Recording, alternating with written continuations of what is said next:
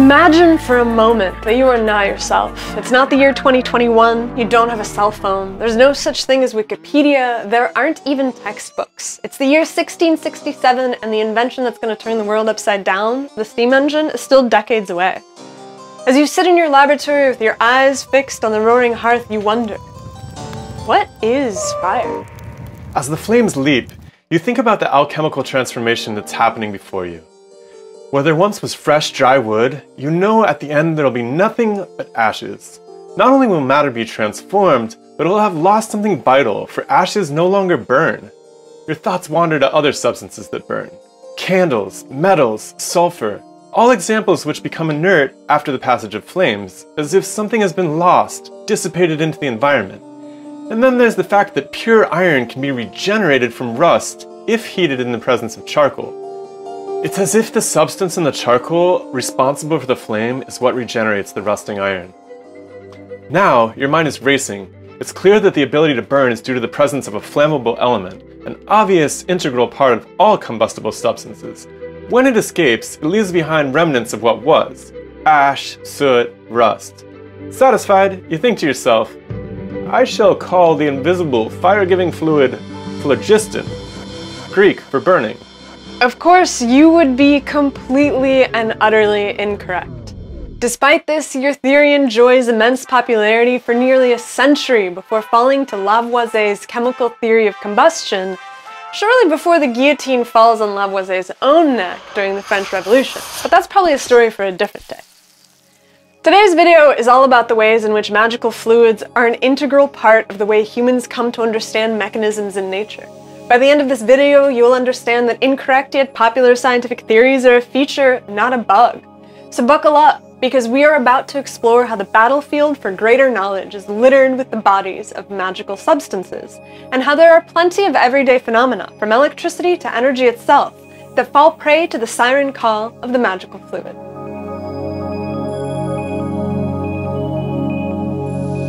To really get to the bottom of this, it's worth explaining what we mean when we say magical fluids.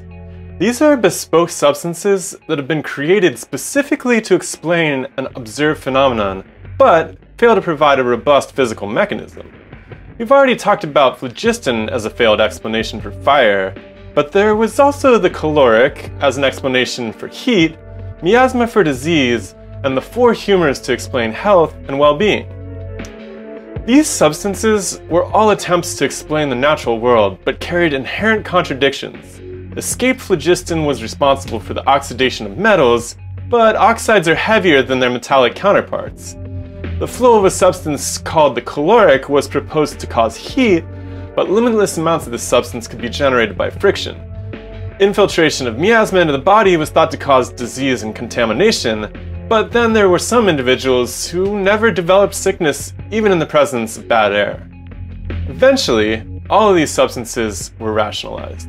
Phlogiston fell to chemistry, caloric to the mechanical theory of heat, and miasma to microbiology, immunology, and nutritional science. What makes the replacements so valuable is that they do not require an exceptional magical substance that can do the impossible, like giving an object mass by leaving, or seeding life in a vessel without it containing a biological seed. However, the progress toward a consistent physical mechanism didn't always go smoothly.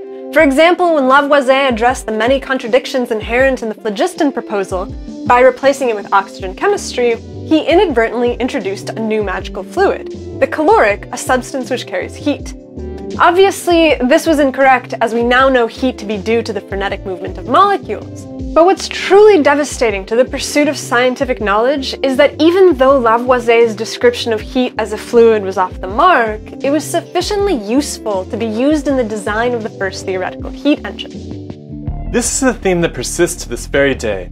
If some scientific theory is sufficiently useful in technological applications, there's little incentive to reevaluate the details.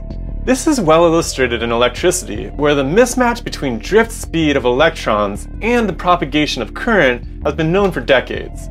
There is a discrepancy of 11 orders of magnitude between the two measurements, a finding which was addressed by the Drude model in the early 1900s. The model suggested that what propagates isn't the flow of electrons, but a front of movement caused by electrons colliding with one another. and transferring momentum across the length of the circuit. However, there are problems with this idea. Transfer of momentum solves the question of current speed in a circuit, but it doesn't completely match observational data in alloys or at low temperatures. The subsequent Sommerfeld-Drude model, also known as the free electron model for current flow, solves the problem by replacing ping-pong ball electrons with a delocalized quantum gas. While this solves some of the original Drude discrepancies, it too suffers from problems with predicted versus measured electric behaviors, like temperature dependence of conductivity, magnetoresistance, orientation dependence of the conductor, and semiconduction. All of which are outside the scope of this video, but let us know in the comments if it's something that you'd like us to explore. In the meantime, if you're interested in knowing more about the strangeness of the way that current behaves in a circuit, check out the podcast where we have some conversations lined up. The link for that is down below in the description. For right now, what's important is that the current understanding of current is incomplete, as there's no single theory that applies in all conditions. But just like with the caloric theory of heat, it works well enough for engineering, as is evidenced by the enormous pace of technological progress in electronics. Up next are some concepts that aren't exactly fluids, but still seem to rely upon magical substances that defy understanding. Light was originally conceived of as the flow of particles from an illuminated source. Then it was considered a wave in a special etheric fluid.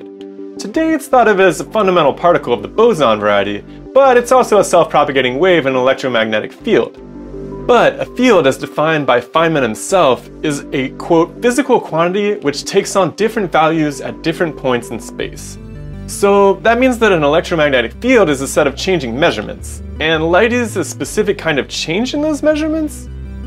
But what is actually changing? A measurement requires that some thing's motion be measured. But quantum theory basically says hypothesis non-fingo about what that material substance responsible for this motion actually is. So demystifying light will require understanding a material basis for fields, rather than just leaning on a mathematical summary of those measurements in place of mechanism. Gravity has similar problems. Newton refused to even begin to address the cause of gravity, while many others, including Descartes and Lesage, attempted to explain this mysterious attraction to be, like light, the flow of etheric fluids. Later, Einstein offered warped space-time as a replacement mechanism. But as with the electromagnetic field, space-time isn't actually a material actor capable of causing an effect. It's a set of dynamic positions with particular effects occurring at those locations, and so doesn't actually explain why there's pull, just that it's measured to be so. There is immense hope among particle physicists that a quantum explanation for gravity is on the horizon, but it will take some serious phlogistication to explain how a dimensionless particle is capable of mechanical pull. A symptom of our failure to grasp a physical mechanism for gravity is the invention of the dark dyad, dark matter and dark energy. According to astronomical observations, the edges of galactic disks contain less mass than the galactic center, as evidenced by the fact that the center is much brighter. Therefore, at least according to Newtonian mechanics, the outer edge of the galaxy should rotate slower than the center. Observational data, however, shows that galaxies rotate much faster than expected. To rescue the galactic rotation problem, astronomers invented a magical substance, wholly unique in the universe, called dark matter. It pads the mass of galaxies around their edges, allowing the math that predicts rotation speed to work out. It's also thought to account for something like 85% of the mass of the universe. The only problem with the theory is that dark matter is completely undetectable. This is a substance that's been invented for the sole purpose of preserving the extant mathematical architecture for gravity. The very definition of a magical substance. Dark matter's sinister cousin, dark energy, is a similar just-so story, as it's an effervescent force that repels gravity and allows for the expansion of the universe. It patches up inflationary models of cosmology by producing the repulsive force that's necessary to prevent all matter from collapsing in on itself. And just like dark matter, it's never been observed directly. Then, the term energy itself can also sometimes fall into the bin of magical fluid. Sure, it makes a lot of sense in terms of physical momentum. Something material in motion can be thought of as energized. Like, molecular motion makes perfect energetic sense. But in a wider context, the word energy is one of the most abused concepts in the entirety of science. Ever since Joule formulated the relationship between mechanical motion and heat, energy has been considered a characteristic of a system. However, in the subatomic world, we're told of ionization energy, nuclear binding energy, and chromodynamic energy. Each of these energies binds some part of the atom to the rest. But how can an idea like energy serve as a material actor capable of structurally securing anything in the atom? I mean, houses are bound with nails and mortar, not energy. Why should we accept the atom as an exception? All this isn't to ridicule those who would come up with a magical fluid to explain something fundamental. It's all about demonstrating how, at the edge of human knowledge, it's really difficult to actually explain what's happening, and often many processes in nature do appear fluidic until a more detailed conception becomes available. After all, mathematical formulas describing various transport phenomena, whether that's the transfer of mass, heat, or energy, share some serious parallels to those for fluid momentum.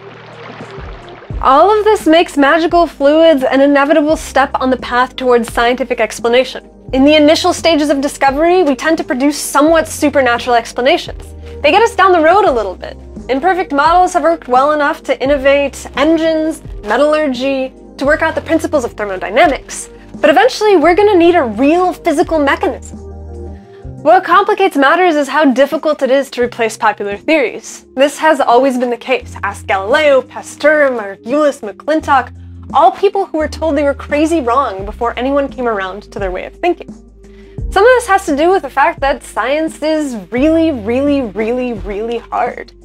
It requires having a lot of knowledge, time for immense focus, and alpha nerd level attention to detail, and more than anything else, the willingness to be wrong over and over again. Explanations are also affected by the fact that the very definition of nonsense is deeply cultural and relativistic.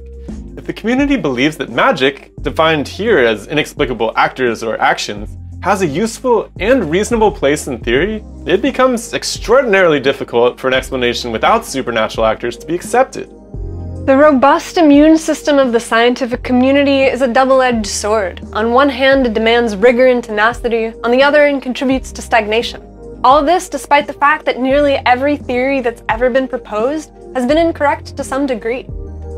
The central role of science in society hasn't really crystallized until now. It's created a massive pressure for theories to be correct, as they're used as the basis for making important decisions about the future of the planet and the species. Contradicting the status quo requires A, having an extraordinary scientific reputation, and B, being willing to risk it all. Even if one has extraordinary evidence and powerful rhetorical skills, politics are mandatory. Yet, from history, we can all rest assured that magical theories will be turned over eventually, given enough time and attention. So what will it take to topple the remaining magical fluids of science? We can take a leaf from Lavoisier.